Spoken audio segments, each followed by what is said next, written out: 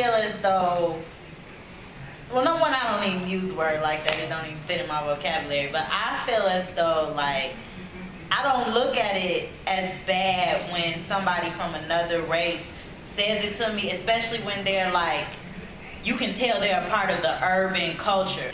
But if I got some other fool skateboarder coming up to me from off the street that I don't know, talking about some, what up, my nigga, like, get on my face. I think there is a double standard.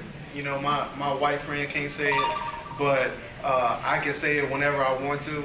And I think that it's a double standard when it comes to, like, the context, and it's a double standard when it comes to who's saying it. So if a person is saying, yo, what's up, my nigga? And it's like, it's cool, but if somebody say, hey, that's my nigger, you're like, whoa, what's up with that hard R? You know what I'm saying? Why you gotta plant that hard R at the end? So it's how you say it, in the context you say it, and who is saying it, that kind of gives it permission. I think that word is just like cuss words. You know what I'm saying?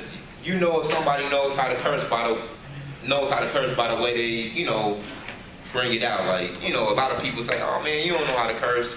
Only certain people know how to say that word. And only certain people are authorized to kind of say that word. And you can kind of identify just, you know, of the people that, you know, you may feel comfortable with calling you that. You know, whether it be your friends or, you know, people that you come and meet and greet, associates. You know, so it's all about the way that you interpret it and how you take it. Time and a place. You wouldn't go, you know, to your priest and start saying, mother after this, you know. You just hold your tongue, just like you shouldn't use that word people you don't know. I mean, it's obviously going to offend if it's some stranger you're saying on the street, but if it's your friends, they're cool with it, whatever.